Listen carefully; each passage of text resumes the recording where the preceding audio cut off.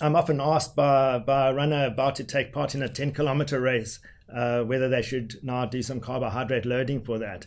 Carbohydrate loading to build as much muscle glycogen stores as possible is something that is really needed for the longer events. So when you're going to be running or exercising for, say, 2 hours or something like that, and it becomes critical to, from a performance aspect, to not let your muscle glycogen stores run out, and that is going to be in the longer duration events.